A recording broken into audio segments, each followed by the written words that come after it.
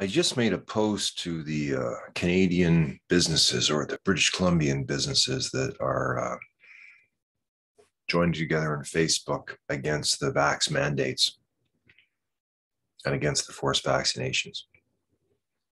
I put forth a post that was asking, from a point of view of a research project, for 12 facilitators, each to facilitate a different team in something called a shared knowledge community. The shared knowledge community had a team of originators, which is like inventors, 12 entrepreneurs, 12 coaches or teachers, 12 tech gurus, 12 artists, 12 healers, 12 planetary guardians, 12 marketers or illuminators, 12 mediators, 12 facilitators, 12 youth, and 12 elders. And so this is called a shared knowledge community. And I'll give you a picture of it right here. So these are all 12 teams of 12 people, 12 originators, 12 entrepreneurs, 12 coaches and teachers, 12, I'm in the way, 12 tech gurus, 12 artists, 12 healers, 12 planetary guardians, 12 illuminators, 12 mediators, 12 facilitators, 12 youth, and 12 elders.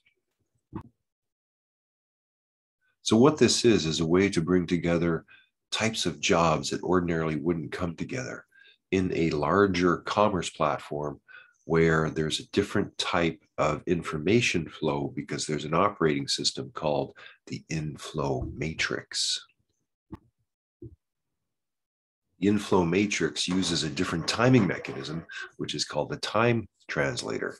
Here we have in purple, your lifetime cycle, in blue, your yearly cycle, in aquamarine, your lunar cycle, in green, your daily cycle, in yellow, your seasonal cycle, in pink, your hourly cycle, in orange, your minute cycle, in red, your present moment, and in magenta, timelessness in the center point. Isn't that interesting? I think it is. Each one of these time cycles has a different map. This is a breakdown of the hour or 2 or 3 hours, with each of these being a segment of 12. Break down time into different segments. Here we have a week. And here we have a whole year with these 3 maps: the year, the week, and the hour. You can organize your entire life in a very organized manner. Time is a very interesting thing. When you look at your cycles, when you organize in circles, you start to think differently. You start to see things differently.